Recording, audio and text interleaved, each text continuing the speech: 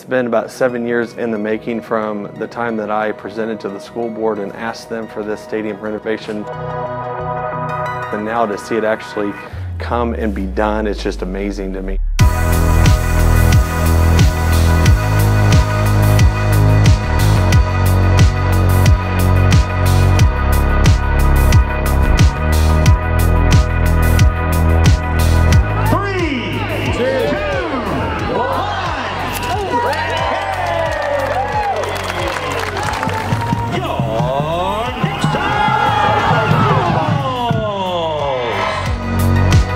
Very proud. It's a little surreal.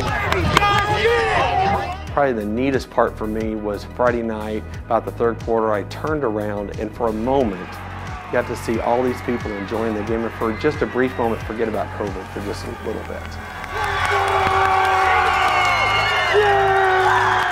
With our architect, Dake Wells, and with our contractor, Dewitt, they did a phenomenal job. Enjoyed working with both groups on it, would definitely work with them again on it. I felt that they cared, had a vested interest. It wasn't just a job for them. Our superintendent for Dewitt, Craig, has been awesome to work with. It was amazing to me the number of subcontractors who were parents or people connected to the Nixa community, so they were very proud of it. Many of them came on Friday night because they wanted to see the product in action, and so they were very proud of it.